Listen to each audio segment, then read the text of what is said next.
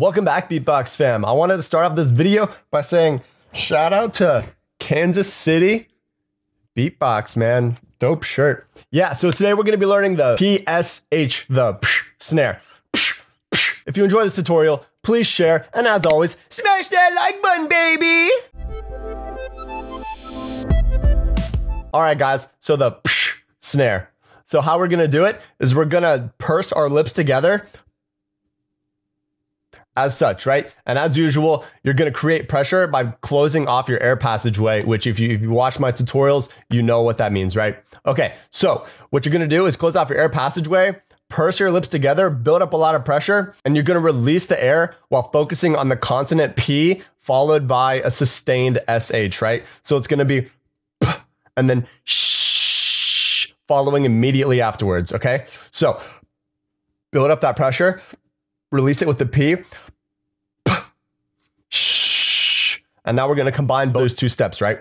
So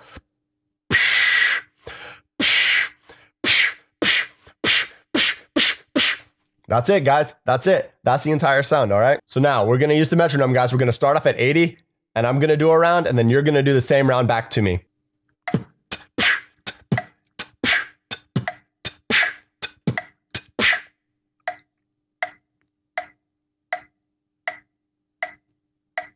Yeah.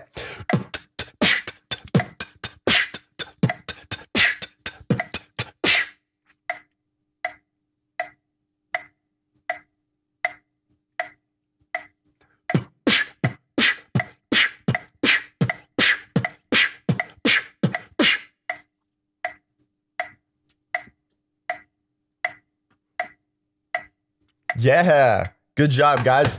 So yeah, guys, start at that tempo and then you can build your way up. But at first, start with that. Repeat that little 3-part exercise there, all right? As always, feel free to, modify the pattern, but stay within the boundaries of 80 BPM. And then when you feel like you're comfortable with that, then move up to 100, 120. And that's how you build speed, by first building clarity, guys. I preach this a lot, guys.